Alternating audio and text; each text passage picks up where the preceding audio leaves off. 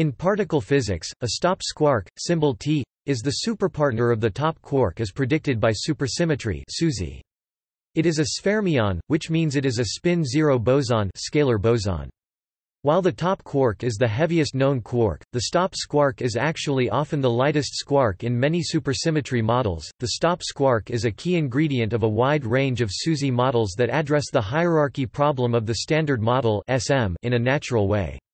A boson partner to the top quark would stabilize the Higgs boson mass against quadratically divergent quantum corrections, provided its mass is close to the electroweak symmetry breaking energy scale.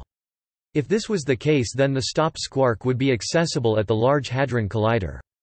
In the generic R-parity conserving minimal supersymmetric standard model (MSSM), the scalar partners of right-handed and left-handed top quarks mix to form two stop mass eigenstates.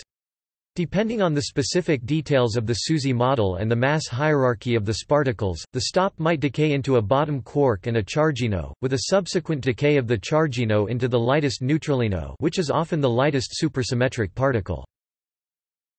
Many searches for evidence of the stop squark have been performed by both the ATLAS and CMS experiments at the LHC, but so far no signal has been discovered.